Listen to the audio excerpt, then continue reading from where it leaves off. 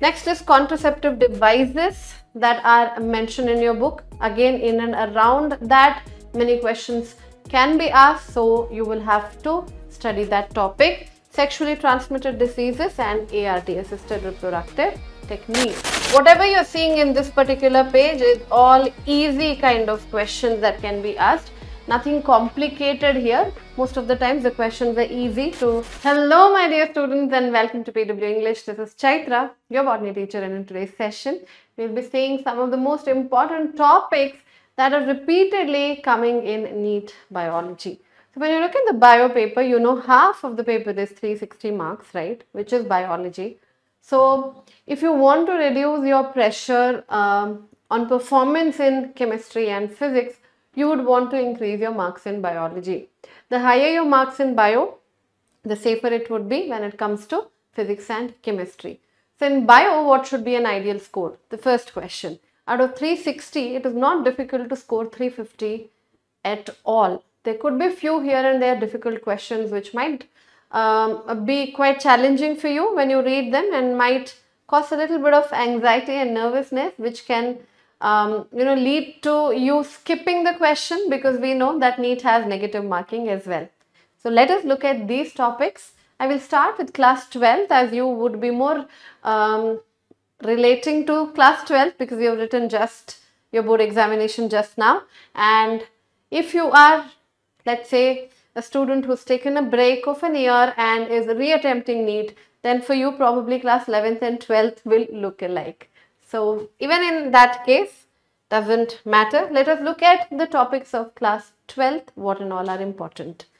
When we start with the chapter sexual reproduction in flowering plants, you will see, especially if you pull out the paper of 2024 and of course last 2-3 years, or rather 5 years for that matter, you will be seeing a lot of questions on pollination types and agents, right?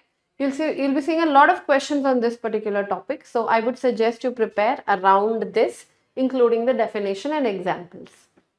Then comes the process of double fertilization, which involves triple fusion and which involves syngamy, how it is unique to angiosperm, and double fertilization, the entire event can be asked. You can also expect a question around female gametophyte, the embryo sac, 7-celled 8-nucleated condition, quite frequently asked in many of the examinations.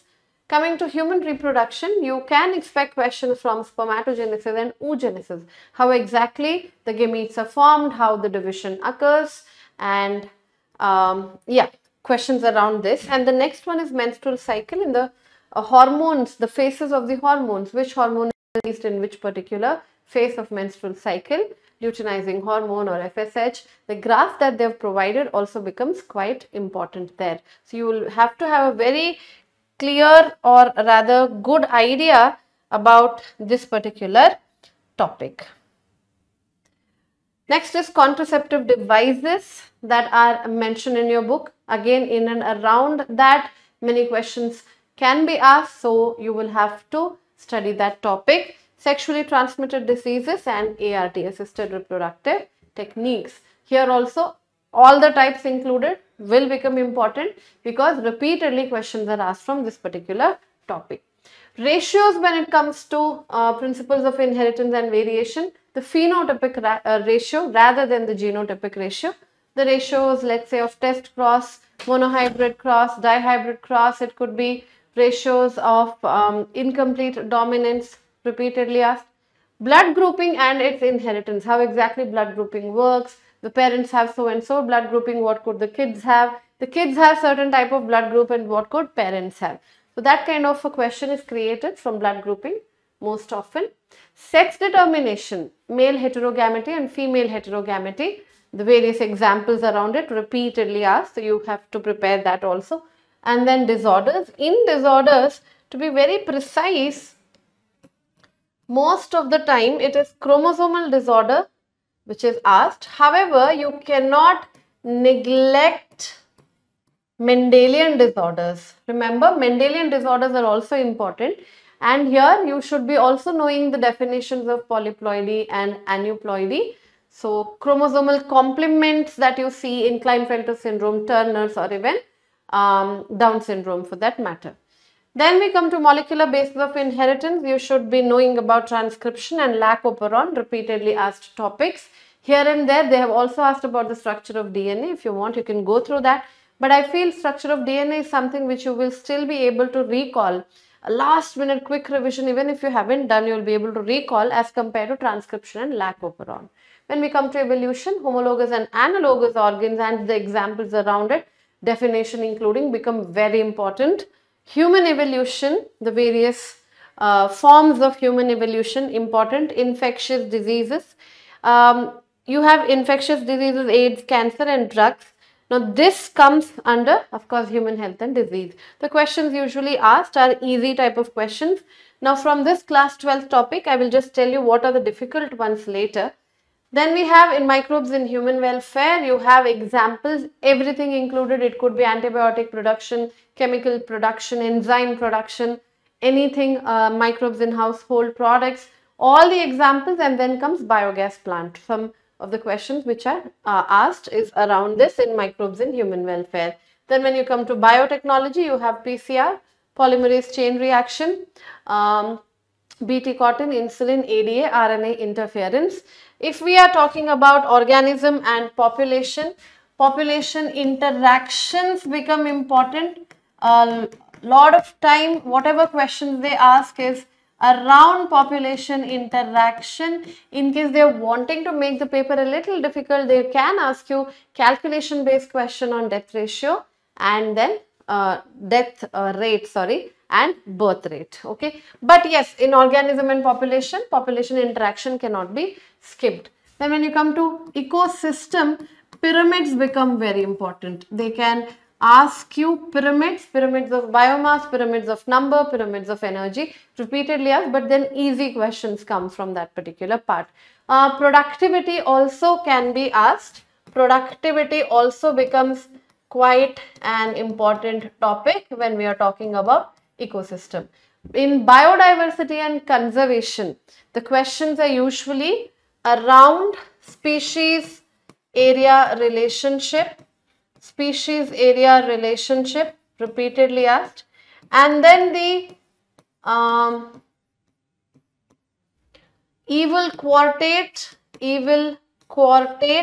Here alien species examples are repeatedly asked, and then recent extinctions also can be asked. Whatever you are seeing in this particular page is all easy kind of questions that can be asked. Nothing complicated here. Most of the times the questions are easy to moderate, I can say. In class 12th, what is the chapter which will increase the difficulty of the paper? It is most often when you are talking about increasing the difficulty, it is the genetics and evolution unit. Principles of inheritance and variation, molecular basis, and human health and disease. Human health and disease also, the questions are almost easy. They have a lot of potential of giving you tough questions from molecular basis and principles of inheritance and variation. Even in these two, if I have to choose, it would be molecular basis of inheritance. Now here, like I said, in menstrual cycle, the hormones, they can play around with the hormone concept and the questions around that can increase the difficulty. But otherwise, yes, overall, the paper, like I said, difficulty level, these chapters can decide. There are various topics, of course, where a lot of difficult questions can be created. But for some reason, if you look at the previous papers, this is what they choose for, okay? Choose from, rather. Now, let us come to class 11th. I know if you're especially in class 12th, you might be dreading class 11 because you can't remember.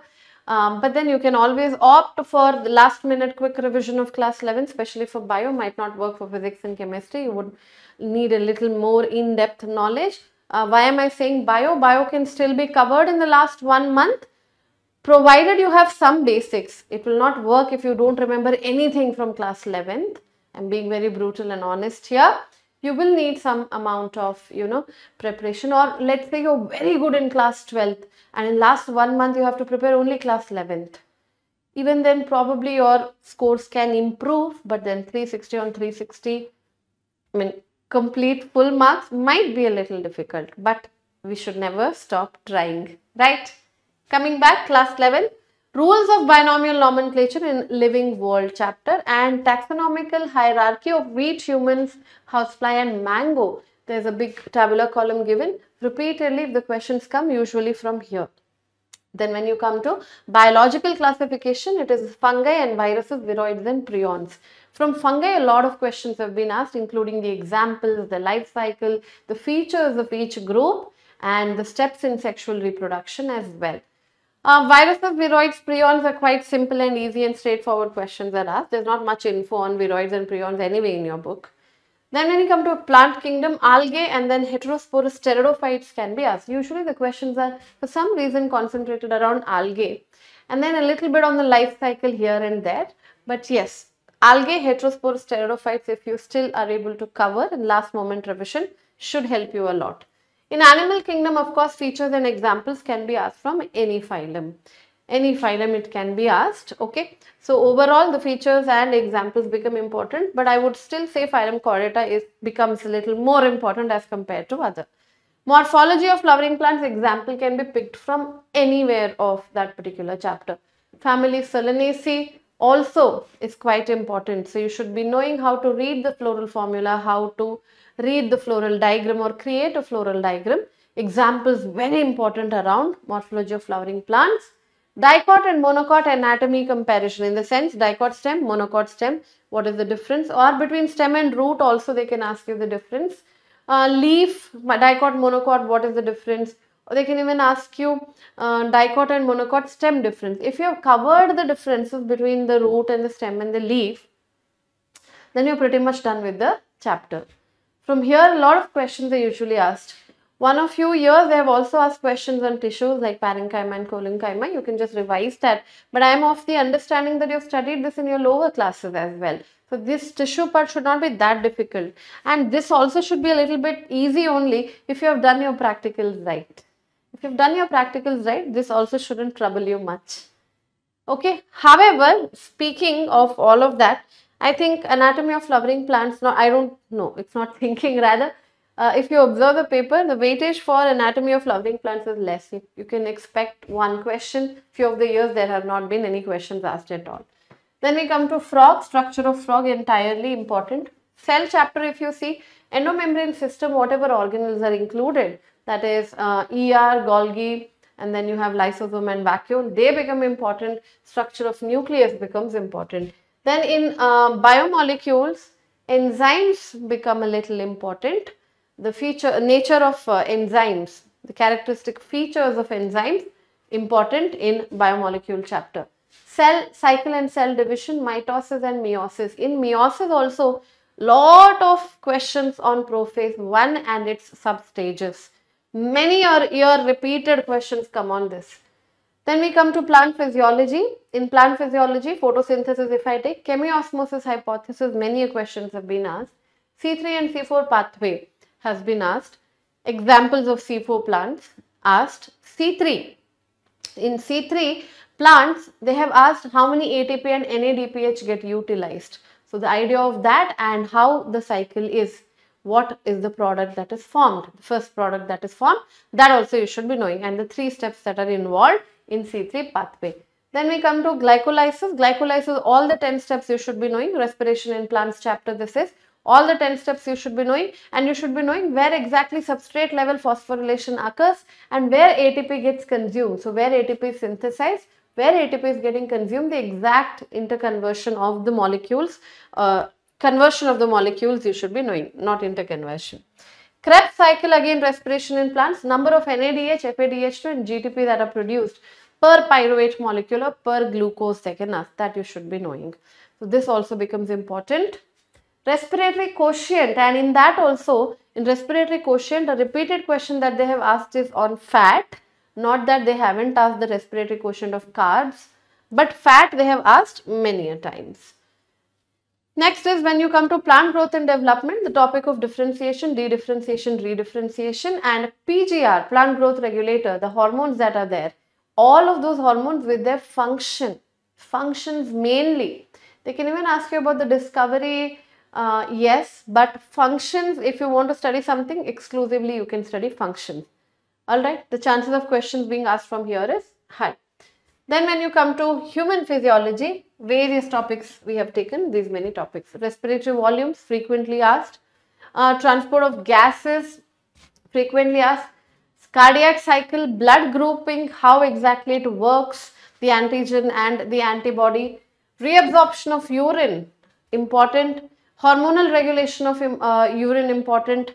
Then you have structure of muscle and the different types of joints that have been asked many a times in last 5 years. Central nervous system, neurons, and in total, if I say, the disorders of a human entirely. So in human physiology, if you can pick up all the disorders from all the chapters and create a list so that you are able to remember what is the cause of that disease and if there are any symptoms that are mentioned. So you get a comprehensive list of all the diseases. Now, if you are able to cover these many topics from various classes, various chapters, your work is done. Your work is done and it might help you score well in NEET examination. I hope this was helpful. I will see you in yet another video the next time. Thank you. All the best and keep studying.